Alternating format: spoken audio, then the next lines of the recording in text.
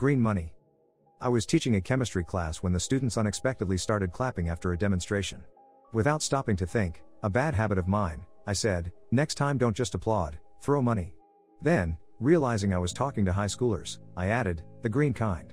The next day, at some point in my lecture, some of the students started clapping while others started tossing coins. For a couple of seconds, nickels, dimes, and quarters bounced off my demonstration desk and the blackboard behind me. Looking down at the change laying on the desk, floor, and chalk tray, I saw that every coin was green. Someone had used a green magic marker on each coin. It turns out that someone was my son, who was one of the students in that class. And the coins laying all around me? They came from the can of spare change at my own house. I was kind of proud of that kid.